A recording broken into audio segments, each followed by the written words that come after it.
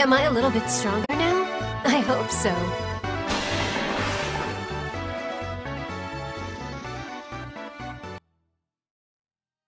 I just want to start off by saying that Tana is really, really cute. But that's not the point here. To put it bluntly, she has a game-changing C ability. Might I say, even the greatest C ability that has ever come out. Infantry and armored allies within 2 spaces can move to a space adjacent to unit. This is tied for the first movement-based C skill, along with Armored March, but this is better because it is not restricted to only armored units. And movement is so important in this game, that's why dancers are so good. And this ability opens up a world of options.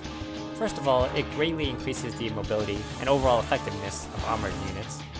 But imagine giving the skill to a mage or any other ranged attacker.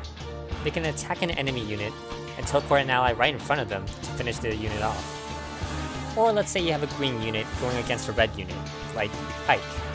Then you can just approach them with a green unit and attack with another close by unit, like Effie. Or maybe you're trying to retreat, and this ability will also help with that. With Horse Emblem and Flyer Emblem taking over, I think this is a good step for infantry and armored units to come back. Regardless of her C ability, she's a cute, and more than likely, strong unit.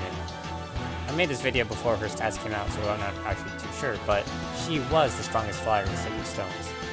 Anyways, I think you should roll for her. She'll definitely be worth getting. But I can't tell you what to do, so all I can say is, I'll see you all next time.